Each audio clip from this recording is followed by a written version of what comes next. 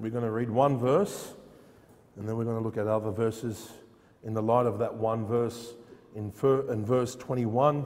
We'll read that verse and we'll pray, and then we'll get into the message this morning. 1 Corinthians chapter number 1, verse 21. For after that, in the wisdom of God, the world by wisdom knew not God. It pleased God by the foolishness of preaching to save them that believe. Let's pray. Father in heaven, Lord God, we do come before you this morning, and we thank you, our gracious God and Heavenly Father, for your word. Father, we know that your word is forever settled in heaven, and it's true from the beginning. We know that heaven and earth will pass away, but your words will not pass away. Everything that you promised and predicted will come to pass.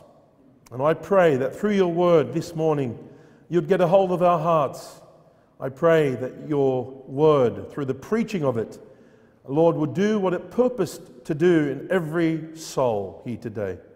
We pray that you'd be honored and glorified, Lord God, as the word is proclaimed in its true sense, Lord God. I pray that you'd help me simply and plainly communicate your word to your people. And I pray that your people will respond. In Jesus' name, amen. This letter is written by the Apostle Paul, addressing believers in Corinth who no doubt struggled in various areas. Paul visited Corinth in his second missionary journey, and Corinth was one of the most crowded or wealthiest cities in Greece. It was the major city of the Roman Empire in its day, and it was the junction of its trade and travel. And however, lust, greed, immorality were rampant and permitted like it is in our day to day. But not only immorality was a dilemma, but also idolatry. Corinth was the control center of idol worship, and in particular, the worship of Venus. And from what we see, or what we gather within the writings of the Apostle Paul, we see that the Corinthians were entrenched with various philosophers and philosophy, idle, intellectual debates of new things, and highly regarded human wisdom. And so the believers in Corinth would have, without a doubt, been struggling with the old man and gravitating to these areas that they had once struggled with. And the whole purpose of Paul the Apostle writing, especially in chapter 1 as an introduction of his letter to the Corinthians, is to point out the fact that nothing compares with the plan of God and the wisdom of God. Nothing in the world compares. Especially in the plan of salvation of his Son, by the preaching of his word. Like the Galatians were tempted to go back, if you will, to the law, here we see the Corinthians were going back and gravitating to wisdom, knowledge, and arguments, thus elevating man-centeredness. And this is why Paul states in verse 20, where is the wise? Where is the scribe? Where is the disputer of this world? Have not God made foolish the wisdom of the world? So he asks a series of questions. Where is the wise? Where are those who are intellectual and endued with knowledge and think they're smarter than God?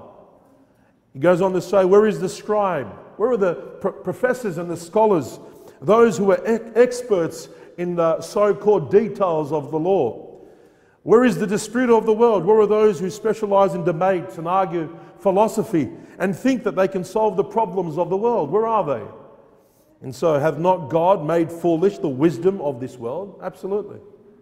Sure, he sure has. No matter how smart a person may be or a person is, he will never, ever be smarter than God. The wisdom of man doesn't even come close to the wisdom of God. The Bible's clear in Proverbs 21 verse 30. There is no wisdom, nor understanding, nor counsel against the Lord. You can never outsmart God. As a matter of fact, it was God that gave us our little pea brain.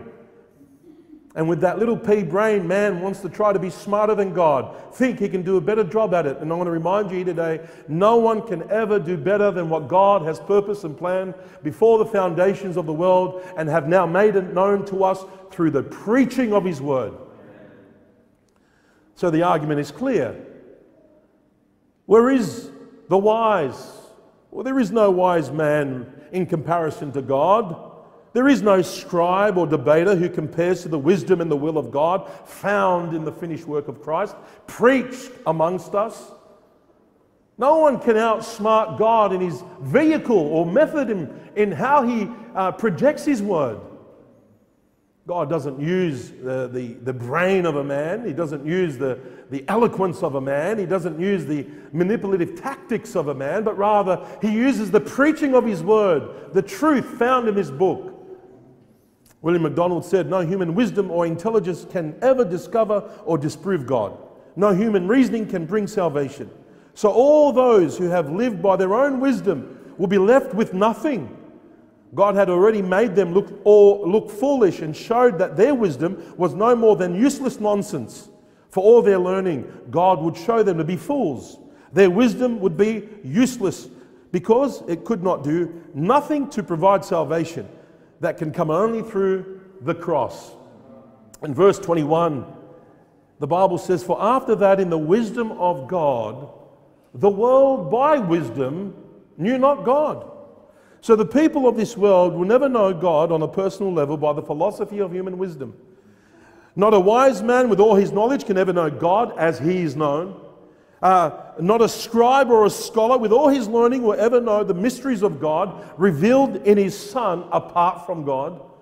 And no debater or orator with all his arguments can ever know God in an intimate way. So what is God's design? What's God's preferred model? What for people like you and me to come to know God and know the truth? What pleased him? Well, the Bible says there, it pleased God by the foolishness of preaching to save them that believe. I want to give you three things from our text. I want to share with you this morning the pleasure of preaching, the person in preaching, and the purposeful preaching.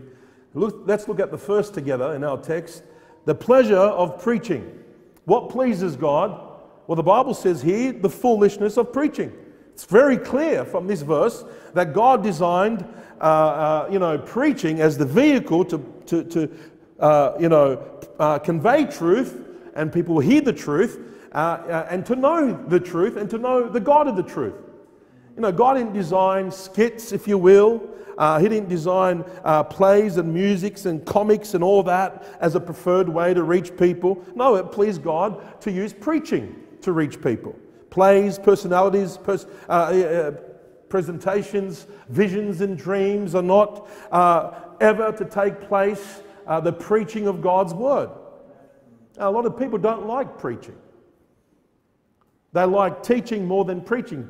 Teaching is knowledge. Teaching gives you information. It attacks the brain or the mind. Preaching attacks the heart.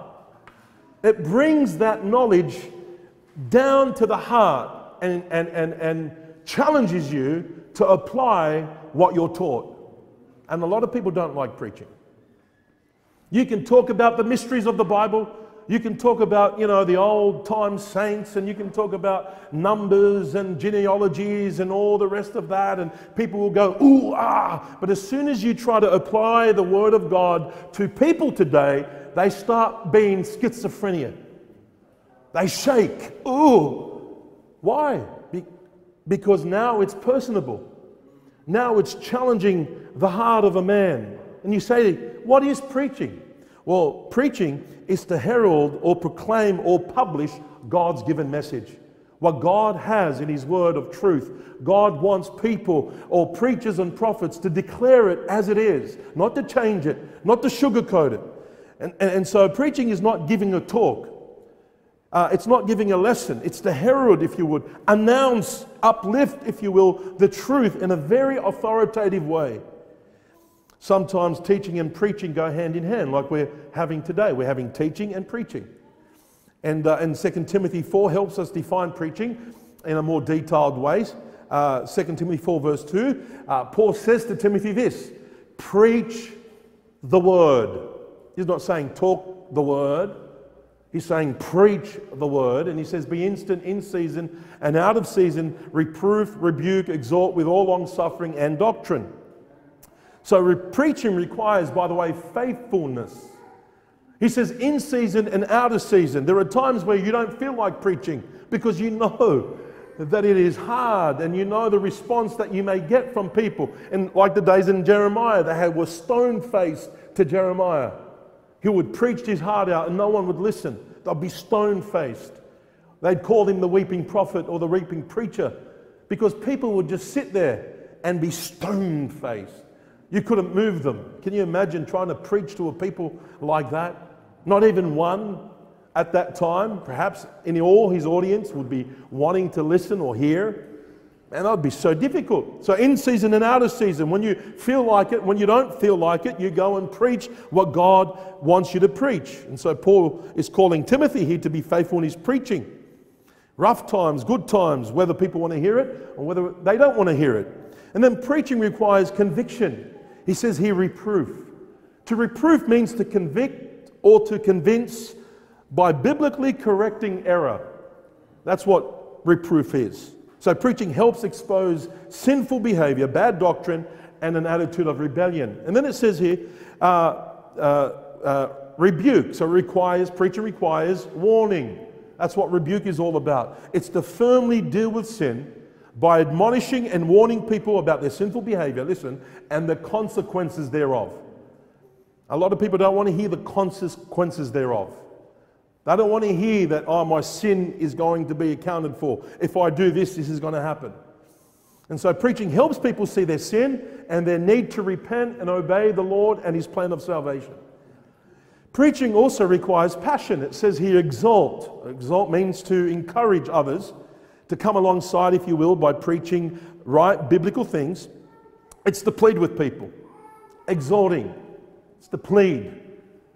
It's to beseech through the preaching. It's to compel. And it has a challenging aspect to it. Why? Because preaching has purpose. You want people to respond. You want to see people respond in the right way. You want to see people to repent. You want to see people come to the faith and live out the Christian life. Preaching that pleases God is preaching that convicts people to do what's right in God's eyes. But it requires patience. He says here with all long suffering. There are some people who have hard hearts more than others. And so you can preach, and the preaching, the Bible describes it to be like a hammer that breaks the hardened heart. And so some people, their heart is harder than others. So you need to be patient. Keep preaching on, keep preaching, chip away, if you will, as long as they're there to hear it, and keep going. Don't compromise the message. We live in the day to day that people are compromising the message rather than preaching with patience. Keep preaching the word. Well, they're not hearing. Well, keep preaching. You don't have to sugarcoat the message to make it, palatable to people today. You just need to keep on preaching and preach and preach and be long-suffering to those that have hard hearts. And there are many people that we see that have come a long way, that the Bible has dealt with them graciously and helped them. And so when preachers preach, they need to pray. We need to pray. Paul said it very clearly to Timothy that he needs to pray for all men and that they'll come to the knowledge of the truth, that they may be saved. And so preaching with long suffering means that you pray for those that you're preaching to. And so we ought not to be looking for immediate results, although we'd like to see people come to the Lord, but we need to wait on the Lord with patience. You say, how long? Ask Jeremiah. Ask Jeremiah. And then preaching requires truth. He says here, with long suffering and what? Doctrine. And doctrine, divine doctrine. Doctrine that has been given to us by the inspired writers, which are the apostles in this book here. And so preaching should be biblically sound, healthy, sounding in a way that is truth. And so people must be taught Bible truths. Truth is the foundation of our preaching. That's why it's important to have both teaching and preaching. Without sound doctrine, we have no authority to preach. 2 Timothy 3:16, Paul says to Timothy, all scripture is given by the inspiration of God. And notice what it's profitable for. For what? For doctrine. And for reproof. And for correction. And for instruction in what? Righteousness. Campbell once said, preaching is not the proclamation of a theory or the discussion of doubt.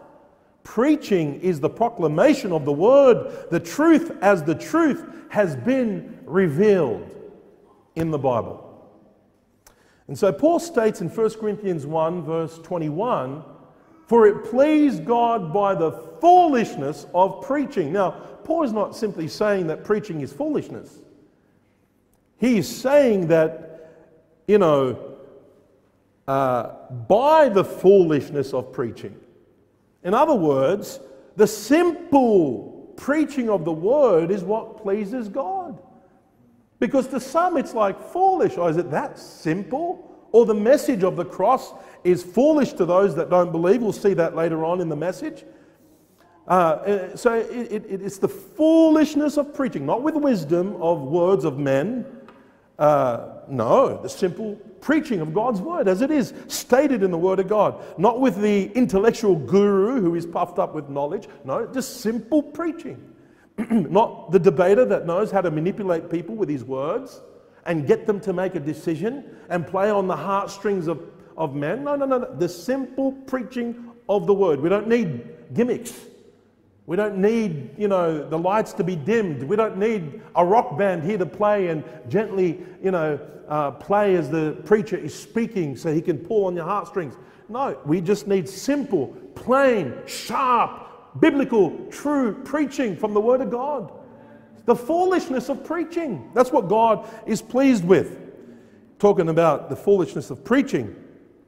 When Jonah was called to preach in his day, the message that he was called to preach was so simple and so sharp. I want you to turn to Jonah chapter number 3, if you will. Notice what the Bible says there in the beginning from verse 1. This is the second time God called Jonah to preach the word. The first time, Jonah rebelled. He didn't want to preach to the Ninevites. And the reason why he didn't want to preach to them, because they were so wicked. He didn't want to see them come good for whatever reason that was taking place in his heart. And God would use this prophet, preacher, give him a second chance to go and do what God called him to do. And in verse 1, the word of the Lord came to Jonah the second time, saying, look at verse 2, "Arise and go." By the way, that's authority. That's authority. You say, who gives you the right to preach God's word? Well, God does.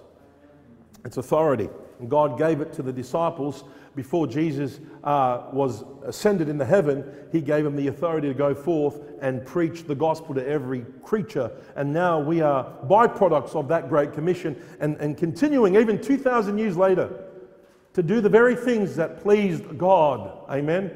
The teaching and preaching. And he says, "Arise and go into Nineveh, that great city, and talk." Does it say that there? Give a talk, maybe in some modern versions it might. No, it says he preached unto it. Preaching is the avenue. It's the avenue. It's the methodology that God uses to get the word of God known out in the community. When God called Jonah the first time in Jonah chapter 1 verse 2, he says, "Arise, go to Nineveh, that great city," look at this, "and cry against it." So why do preachers have to be so loud sometimes? Because God says to go and herald and proclaim and cry out, if you will. And why? "For their wickedness is come upon me before me." And this is what Isaiah 58 tells us in verse 1. Cry out loud, prophet. Cry out loud, you preacher. Cry out loud means lift up your voice. And he goes on to say, spare not. Means don't hold back. Preach everything that God's telling you to preach. He says, like a trumpet, if you will here. Like a trumpet. Make sure they hear what God tells them. Show my people their what? Transgression and their sin. In other words, reprove, rebuke, exhort with all long suffering and doctrine. By the way, preaching doesn't mean that you go on a rant and you foam at the mouth and spit, and if you haven't preached loudly, you haven't preached at all. No, preaching is preaching the truth of God's word, and with conviction and passion. That's what preaching is. It's declaring the truth. And there needs to be some passion behind it. And he says, I bid thee, preach the preaching. He says, and preach unto it the preaching. I bid thee. In other words, we preach acceptably unto God. We are called to preach God's message, God's way. We ought to preach, thus saith the Lord, what God commands, unashamed, boldly, without an apology, preaching boldly the word of God. We haven't been called to change the message, water down the message. We're called to preach it as it is, preaching it as God said it. Amen. This leads us to the next point. In verse 21, the person in preaching. It says here in verse 21, for after that in the wisdom of God, the world by wisdom knew not God, pleased God by the foolishness of preaching to save them that believe. Verse 22, for the Jews require a sign and the Greeks seek after wisdom. Look at verse 23, but we preach Christ crucified, unto the Jews a stumbling block, and unto the Greeks, what? Foolishness. So Paul says we preach Christ here crucified. He's the person of our preaching. This is what God wants us to preach. He wants us to preach Christ crucified. Christ, the Messiah, is the one that has power, authority, and strength and rule, but crucified. Christ crucified means weakness. It means humiliation, death and defeat.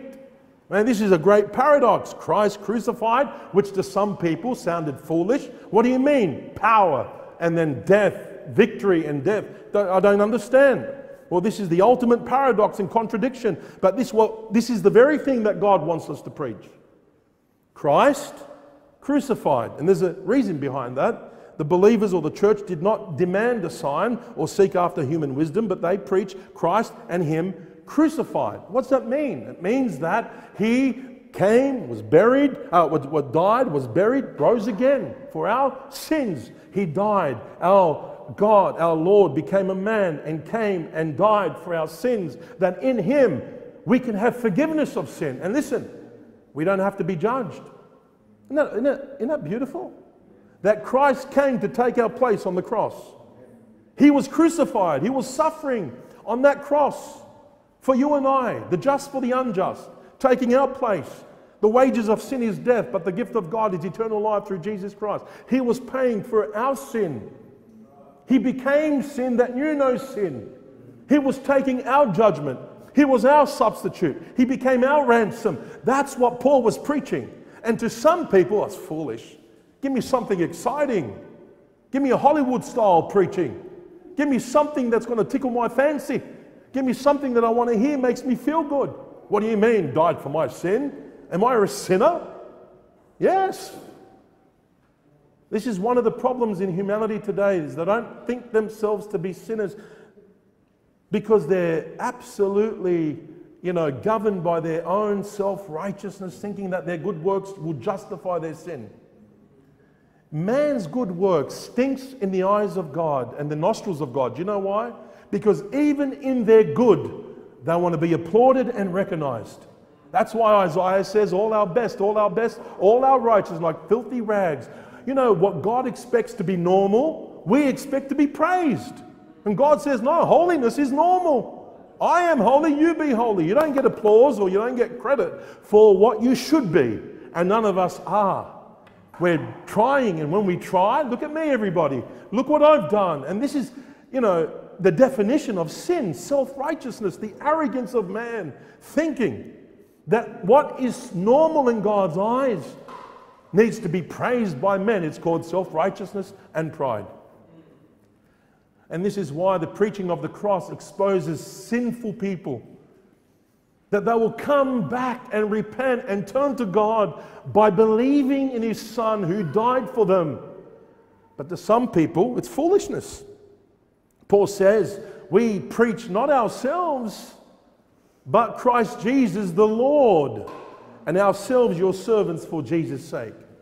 Now, here's the person of our preaching. We're not preaching follow Charlie, follow Paul, follow this, follow that. As a matter of fact, when Paul says, follow me as I follow Christ, he's just been an example. He said, as I look to Christ and follow Him, you should too. Follow Him, follow the Lord. We preach the Lord. We're pointing you, Corinthians, not to Peter, not to Apollos, not to Paul, but to the Lord. What are you trying to separate the apostles? Trying to divide the apostles? No, Christ is not divided. The preaching that we preach is both to Jew and Gentile. And He's called all men everywhere to repent. He's the pinnacle of our preaching. He's the answer to man's sinful soul. And you need to continue to hearken to him. And the Corinthians now made men to be their idol. They were worshipping the personalities instead of the person of Christ. They lifted men. And by the way, brethren, this is a pandemic, if you want to call it, in our Christian movement today. And it is outstanding. There are people that have statues of Spurgeon, the Prince of Preachers, or, pictures of them. I came out of Catholicism. I know what that means. Worshipping saints. It's idolatry. It's idolatry.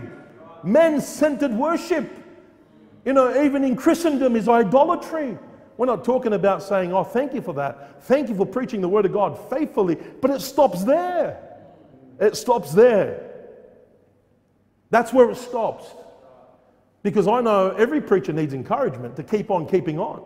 Keep preaching. Keep going. Don't stop. No problem. But as soon as you uplift that person, and by the way, you need to be very careful with doing that, lest you spread a net, and that preacher gets a big head, and all of a sudden, it's so easy done. I guarantee you need to be very careful. But Paul knocked it on the head. He dealt with it in the beginning of his letter to the Corinthians by saying, was Paul crucified for you? No, of course not. Were you baptized in Paul's name? No. So what are you making a fuss? Hey, listen, Paul, Apollos, we're nothing. It's God that gives the increase, and we have a privilege to take a part in God's prophetic plan of salvation, that we're supposed to preach his Son, and it's a privilege. As soon as you're just trying to compare people, that's when it becomes a problem. Don't compare people. John the Baptist was a unique preacher to Barnabas. Don't compare them. God uses personalities. This is what the world wants to do. Oh, we need more Barnabases and less John the Baptist. Oh, hang on a minute. God has placed every single person in his plan to preach his word in a way that pleases God. And people look at personalities. Don't look at personalities. Look at the person that we preach. That's what you should be looking at. I don't understand, never understood it, why they've got statues and icons of these preachers that have gone and God used them. And I'm not saying that, God can't use people, and praise God for that. Let your light so shine before men, that they may what? Glorify your God which is in heaven. That's the whole purpose. I think some of these saints will be rolling in their graves if they knew what people were doing today. And so we preach Christ. We preach not ourselves. The preaching that we preach should only be the very thing that God commands us to preach from his word. Jesus only preached what the Father told him to preach. In John 8 verse 28, then said Jesus unto them, when ye have lifted up the Son of Man, then shall ye know that I am he, and that I do nothing of myself, but as my Father hath taught me, look at this, I speak these things. As my Father has taught me, that's what I speak. In John chapter 12, verse 46, he says this, I am come a light into the world, that whosoever believeth on me should not abide in darkness. And if any man hear my words and believe not, I judge him not. For I came not to judge the world, but to save the world. He that rejecteth me and receiveth not my words hath one that judgeth him. The words that I have spoken, the same shall be judged. The same shall judge him in the last day. Look at verse 49. For I have not spoken of myself, but the Father which sent me gave me commandment, what I should say and what I should what? Speak. And I know that this commandment is life everlasting. Whatsoever I speak, therefore, even as the Father said unto me, look at this, so I speak.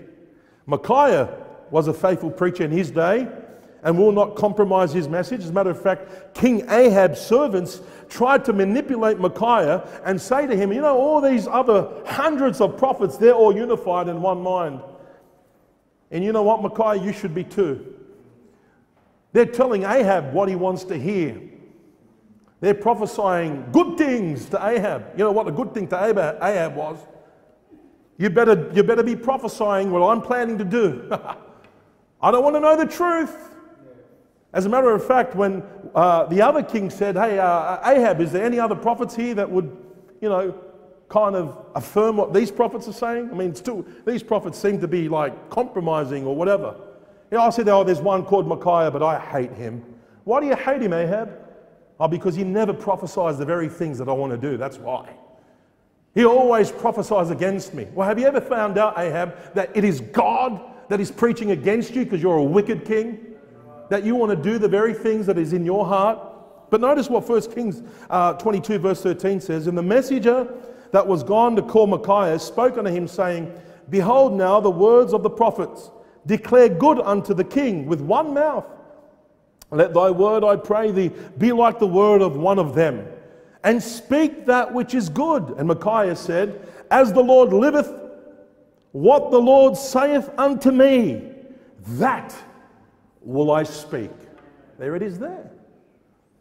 And we're living in a society today that want the preachers to compromise the message and make it less judgment, less fire and brimstone, and more palatable and more enjoyable, and preach comforting things, if you will. But the Apostle Paul wasn't like that. Man, if anybody was rude in his speech and his preaching, it was him. He said that to the Corinthians in 2 Corinthians 11. He was rude in his speech, but there was a reason why. Because he wanted the Corinthians to get right. He was preaching and teaching to them because they were living in a way that was disgraceful to God. He says in 1 Corinthians 15:3, For I delivered unto you first all that which I received. He was a faithful preacher. Galatians 1:11, But I certify you, brethren, that the gospel which I preach the gospel which was preached of me is not after man. For I neither received it of man, neither was I taught it, but by the revelation of who? Jesus Christ. And you know why Paul said, my gospel oftentimes? Not because it was a dispensational, division here between other apostles, that he had a different gospel and Peter had a different gospel. No, he would say my gospel to contrast it with the false prophets and preachers and apostles of the day that preached another gospel that was a false gospel. There's only one gospel, folks. There's only one truth. And that one truth centers around Jesus Christ. There's, that one truth was from the beginning to the end, uplifting even in Genesis. The promise given in Genesis chapter 3, the seed of the woman will crush the head of the devil. And that crush, if you will, that destroying, if you will, happened at Calvary when he died for the sins of the world. That's the wisdom of God right there. That's how God planned it all. Motivated by his amazing love for the world. That man will get an opportunity to repent and get right with God, even after living a life of sin. It's a blessing, not a curse. But you know what? Rebellious people, listen to this. Rebellious people that are rebels. Yes, people that don't want to know the truth. People that want their ears tickled. Don't want to hear solid, firm preaching. And that's what it was in Isaiah's days. In Isaiah 30 verse 9 says that this is a rebellious people. Look at this. Lying children that will not hear the law of the Lord, which say to the seers or the prophets, see not. You know what they're saying? Turn a blind eye. The prophets see wickedness, pretend you didn't see it. Are you guys crazy? Don't you understand that God sees everything? He beholds the good and the evil. Who do you think we're working for here? Well, this is a rebellious people. I mean, this is disobedient people. Eat your heart out. People that are, filled with lust and sin and don't want to repent. He says, see not. And to the prophets, prophesy not to us right things. Now, we don't want you to tell us the truth. Please don't preach to us the truth. Speak unto us, what's that word there? Smooth things. What are the smooth things? Prophesy what? What's that word there? Down right there to the bottom. Wow. I mean, who would ever think that? Who would ever come to the point of their life saying, I want to hear lies. Tell me lies. Comfort my heart. Give me a fuzzy feeling. Tell me how good I am. Don't tell me how bad I am. Don't tell me that the world's going to end. Tell me more. Tell me your best life now. God wants to prosper you and He wants the best for you and you're not going to struggle. God wants to just, you'll make your God on earth. That's what we're hearing today in the prosperity gospel. And that's what people gravitate to. What do you think their mega churches flock to these people? Because they tickle ears, my friend. They turn their ears away from the truth. Why? Because they love me-do's, they love themselves. They don't love God, they don't love the truth. They rather hear lies than truth. Can you think about that for a moment? They rather be told lies than truth. Comfort our heart. Don't tell us we're going to go through tribulation. Comfort my heart. No, the Bible says we're going to go through tribulation, my friend. Much tribulation as Christians. You know why Christians don't face any tribulation in the Western countries? Because they don't know how to preach the truth. They don't know how to preach the gospel with conviction. It's called a social gospel. Come around them, be nice to them, don't condemn them, don't make them feel bad. Create an atmosphere in church that makes them feel good and want to come back. That's what we have today. That this are rebellious people. Oh, go to the next verse, sorry. Or is that finished? That's finished. Rebellious people, it says, get you out of the way, turn aside out of the path, cause the Holy One of Israel to cease from us before us. This is the utter rejection of God and His appointed preachers. It's crazy. What do people want? What are they looking for? I'll tell you what they're looking for. They're looking for a political figure and a religious figure that would bring this false peace into the world. He's called the Antichrist. That's who they're looking for. They're not looking for Christ crucified. They're looking for conquering Christ that will give them their best life now. To be part of this one world movement. And finally, the scum of the earth, we can shut them up because they're a thorn in the flesh of the world. That's what the Christians are. There's consequences when you preach, thus saith the Lord. You know what they did to Jeremiah? They actually threatened to kill him. In Jeremiah 26 verse 8, after he's preaching, it came to pass when Jeremiah had made an end of speaking all that the Lord had commanded him to speak unto all the people, priests and prophets and all the people, took him saying, what did they say?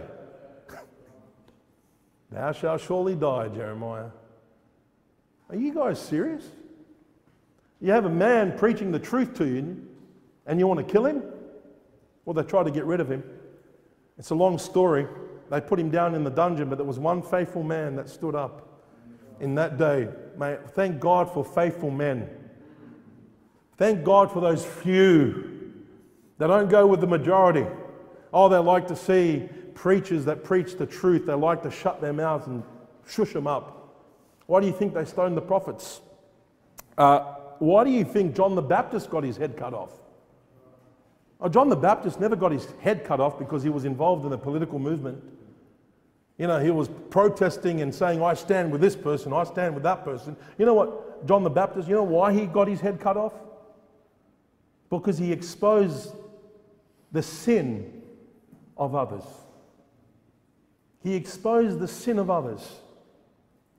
Think about it. Why did Jesus die the death that he did? Why was he crucified? Was he crucified because he fed the 5,000? Was he crucified because he healed the leper? Was he crucified because he raised the dead? Why was he crucified? Because he caused the blind to see?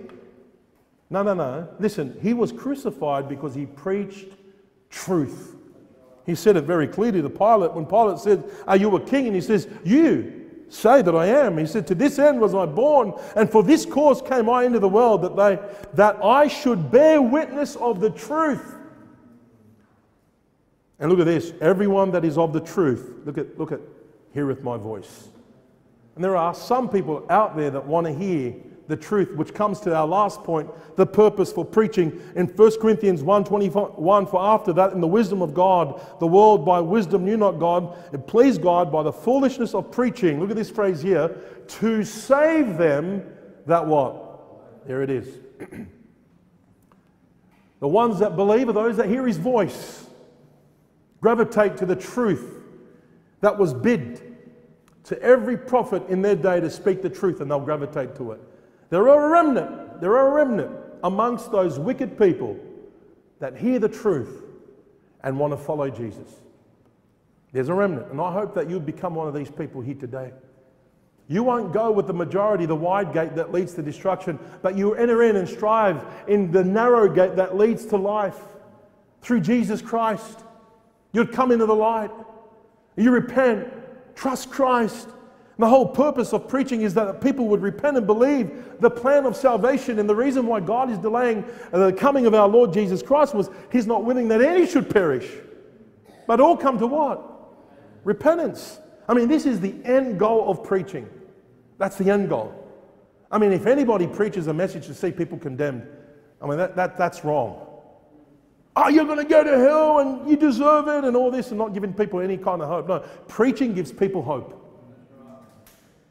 Calling people to repent is God's heart of love for them to come back and get right. It's love. People don't like preaching is because they want to continue in their sin. How many times, and probably some of you can identify with this, how many times have you heard people say, and you haven't even used the word preaching, you're actually telling them about the love of God, and you're not even uplifting your voice at sometimes, and they say this, don't preach to me. So, oh, I didn't know I was preaching. But you know, when you preach the gospel, Jesus being the only way, the truth and the life, and there's no other way, and if you don't believe in Jesus, you're going to go to hell. That's preaching. That's preaching. Hey, that's being forward. That's being truthful. People know that to be preaching. Why? Why do they know that to be preaching? I mean, come on now. Think about it. Because they're bothered by it. And it's doing what it's supposed to do. Reprove, rebuke, exhort with all long suffering. You're actually even long suffering with them. You're not being mad at them. They're being mad at you. Because they don't want to hear it. Why? Because they love their sin. They're not ready to repent. They're not ready to change. They love their lust. They love sexual relations with outside of a marriage covenant. They love looking at wicked stuff on the internet. They love it. They can't get enough of it. They love it. What do you think? A rebellious child is rebellious to their father and mother, and they're stiff-necked to the instruction that they give because they want to do what they want to do. That's why they're rebels. That's why they won't hearken. They don't want instruction. They want to do what they want to do. And that's why people do not like preaching, because it tells them, hey, you need to do it this way. People don't like authority. People don't like telling them what to do. But the end goal of that is life. The end goal of that is blessing. It's supposed to be anyway. It's supposed to be. Romans chapter 10, the Bible says, for whosoever shall call upon the name of the Lord shall be what? Saved. How then should they call on him in whom they have not believed? And how should they believe in him of whom they have not heard? And how should they hear without a what? Preacher. And how should they preach except they be sent? As it is written, how beautiful are the feet of them that preach the gospel of peace and bring glad tidings of good things. And he says, but have they all obeyed the gospel? For Isaiah saith, Lord, who hath believed our report? So you know, even the prophets of old preached good tidings in their day. And they had the same reaction that we have today. Rejection. So then, the Bible says, faith cometh by hearing. And hearing how? By the word of God. That's how faith is born. By the preaching of the word. That's what pleases God.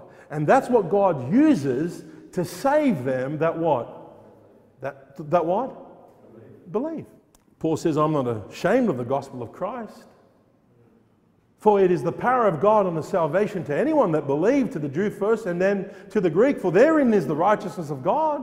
Therein, in the gospel, is the righteousness of God. For as it is written, it says here, the just shall live. For the righteousness of God is revealed from faith to faith. As it is written, the just shall live by faith. The purpose of preaching is this, that you will get saved and you'll start living by faith.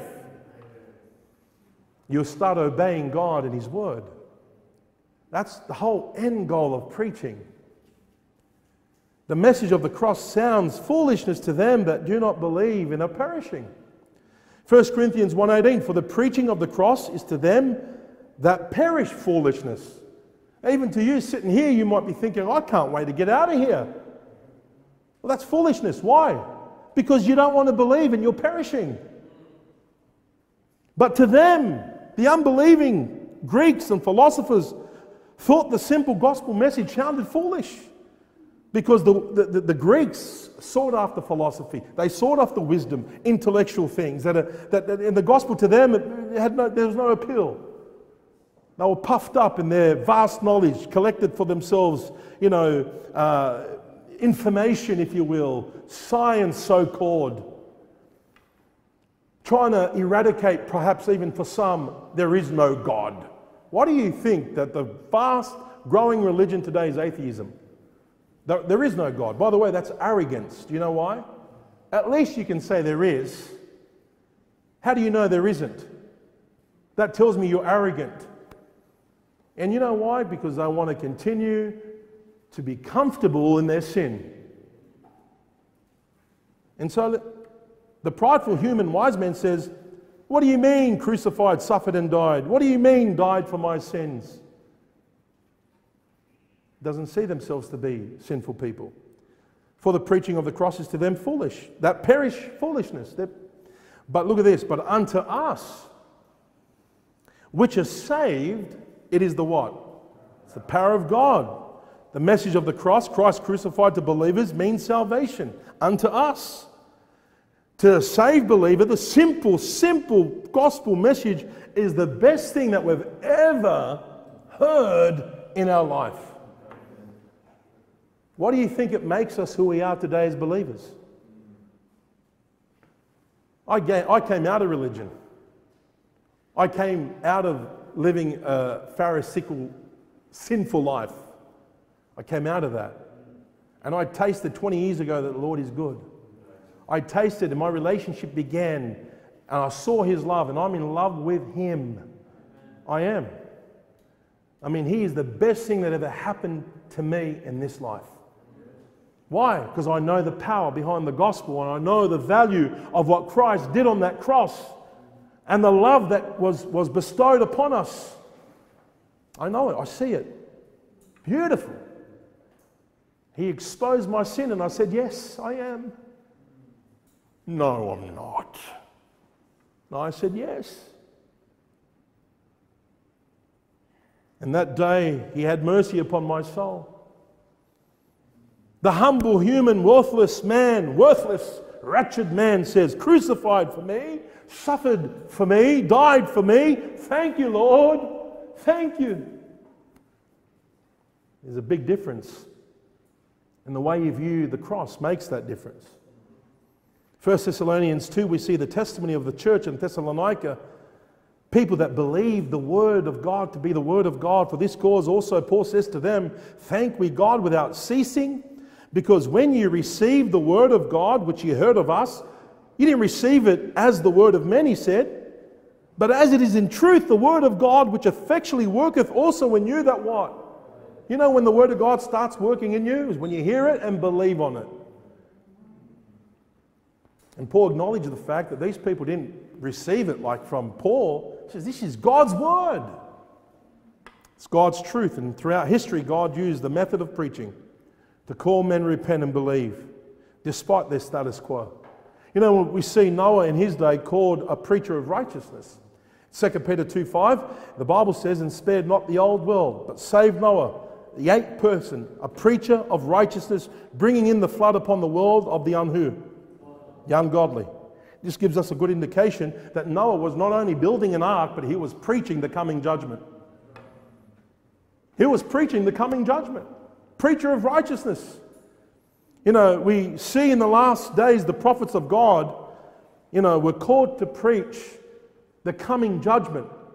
And the false prophets would say, no. Judgment's not coming. Like it is today. The coming judgment of God is coming? Oh, no, it's not. Who said? Oh, no, it's not. Like it was in the garden. Eve, God says, you touch that tree, you will surely die. The devil says, oh, no, you won't.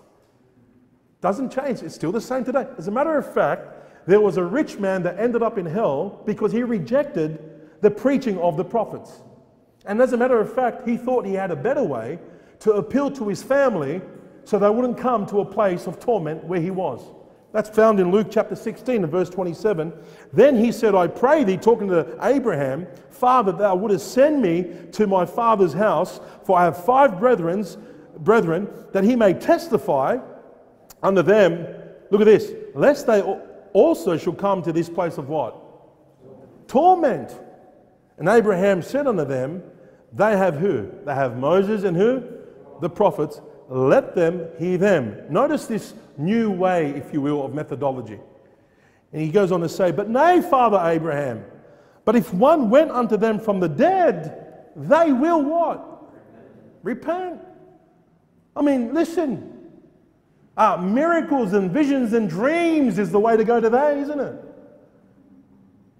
That's how we're going to believe, isn't it? No. Miracles, visions, and dreams were never to take the place of the preaching of the word. They were to authenticate the word. Never take the place of it. And that's what we have today. People giving testimony. I saw a 6-foot Jesus in my room. I had a dream, a man with a white suit, you know.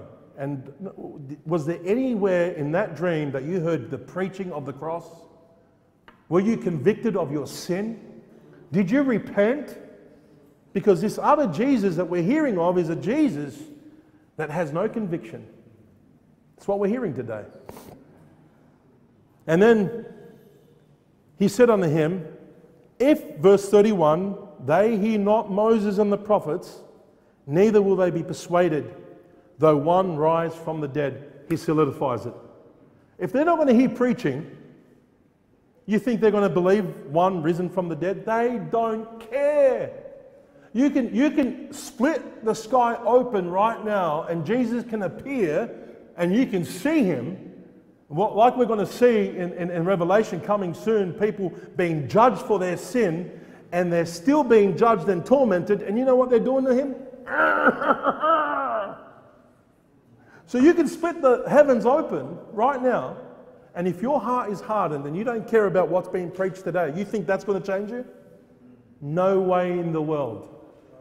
If the preaching of God's word doesn't soften your heart and humble you, nothing will. I need to see it to believe it. No. Even if you saw it, you won't believe it because you're a lustful, sinful man that doesn't want to repent. Because I know my Bible. My Bible says God is pleased using the preaching of his word to call men to believe and repent. That's what God is pleased with. And if he's pleased with that method, guess what? It works. We don't need to change the method. We don't need to change the method. None of this reproof and rebuke and correct. I can't handle it. Shut up already. I said to a man 2 weeks ago, brother, when you end up in hell, you wish I was actually preaching louder, stronger. If you go and have a taste of hell, my friend, you'd probably say, why didn't you warn me? Why didn't you tell me? Why didn't you keep going? And you know what he told me? Shut up already. Calm down. That's enough. Yeah. Don't want to hear it. The foolishness of preaching is what pleases God. Now, in closing, and I left it out on purpose, the preaching that the Lord bid Jonah to preach, what was it?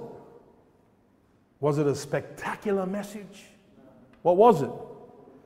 Verse 4, Jonah 3, and Jonah began to enter into the city a day's journey, and he cried. In other words, he lifted up his voice. He cried out and said, yet 40 days and Nineveh shall be what?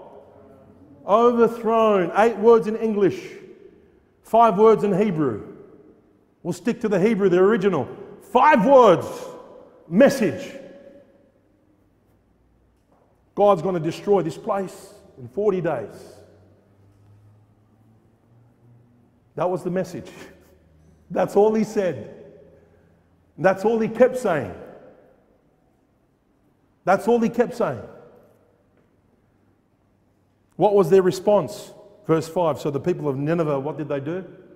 Believed God and proclaimed a fast and put sackcloth, and from the greatest of them even to the least of them. That's a sign of brokenness and repentance.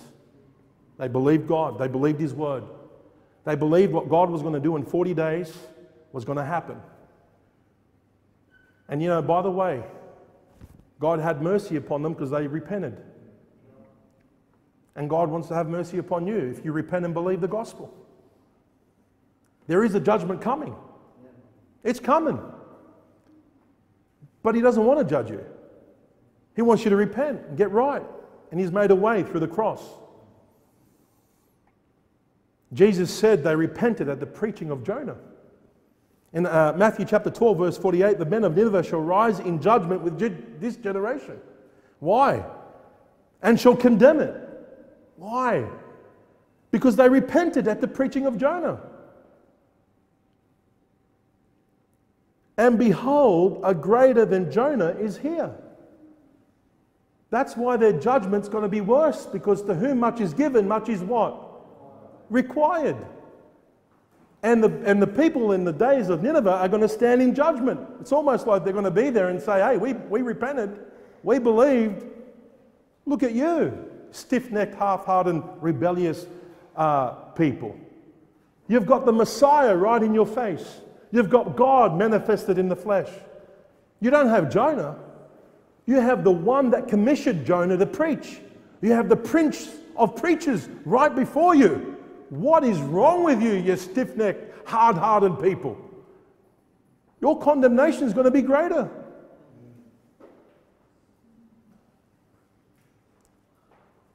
Jesus is the one that commissions His own disciples to preach. In Matthew 10, verse 5, He sent the 12, sent them forth, commanded them, saying, go. That's authority. And He goes and says in verse 7, as ye go, what's that word there? Preach, the kingdom of heaven is at hand. That's what I want you to preach. 7 words in English. That's all. Hey, listen, the kingdom's going to come. You better get right with God. The kingdom's coming. That's what it meant. Get right with God because the kingdom's going to come. It's very near. Listen, it's right now. It's nearer than that was proclaimed 2,000 years ago. Like, you can even smell it. It's at the door. It's just right there with what's taking place in the world. Listen, and you're still sitting and you're still hard and you're still unmovable. Like, what is wrong? Well, just don't worry. Just don't worry. If they don't receive you, I'll tell you what to do. Jesus tells them to do these ones. And go to the next one. Wow. Why? Because that's judgment upon them. That's judgment upon them. They got a little taste of what's going to take place later. Rejection. You reject God, God will reject you. Simple. You're not God. And God's not moved by what you think of Him. Why? Because He's righteous. He's good. He's just. He's loving. He's kind. God is God. I stand with Him. I preach Christ crucified, the Lord of glory, the God who loved us. The greatest sin that you can ever commit is a rejection of God the Son. It's like spitting in His face. I pray that you won't do that today. What did John the Baptist preach? Repentance. Matthew 3 verse 7, but when he saw the Pharisees and Sadducees, he came to them and said, oh, you beautiful puppy dogs. No, he says, oh, you generations of snakes. He says, who have warned you to flee from the wrath to come. He preached, warning, repent. He says, bring forth therefore fruit meets to be repentance. And look at this in verse 9.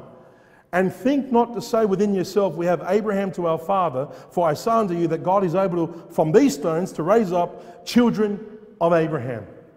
You think because you're God's chosen people and you're the seed of Abraham that you're automatically going to get into heaven? No. You too need to repent. The foolishness of preaching is what pleases God. I'm going to close with this, and we'll look at this next week or the week after. We'll see perhaps how we go. 1 Corinthians 2, verse 1 to 5. He says, Paul says to the Corinthians, he says this, and I, brethren, when I came to you, came not with excellency of speech or of word or of wisdom, declaring unto you the testimony of God. For I determined not to know anything among you save what? Jesus Christ and Him crucified. And I was with you in weakness and in fear and in much trembling. And my speech and my preaching was not with enticing words of man's wisdom, but in the demonstration of the Spirit and power. Look at this. That your faith should not stand in the wisdom of men, but in the what? And what's the power of God unto salvation? The gospel. Only applicable to those that have a repentant disposition and faith in Jesus Christ. Next week or the week after, we'll see how we go. I want to focus a little bit on what's the demonstration of the Spirit. When he came in by the demonstration of the Spirit, did they see Paul elevated and this eloquent man that spoke in the Spirit? Or is it still the power, the simple foolishness of preaching of the cross that shook up that continent? And I would say it's the second. It's the cross, the simple cross, the message of the cross, and everything that it entails from beginning to the end. And I pray this morning, well, we're heading just in the afternoon, it's just 12 o'clock now. Please, I beg you, I beseech you, please don't ignore this. Please. God's working in your heart, and I believe He is. Every time you hear the message, the Bible says, harden not your hearts. Today is the day of salvation. Don't harden it, because you're only making things worse for you. It's only going to get harder. Doesn't get easier. I beg you, come to Christ. Repent toward God. Get right with God. Believe on His Son. Be saved. And start walking by faith in His Word. Amen? Let's pray.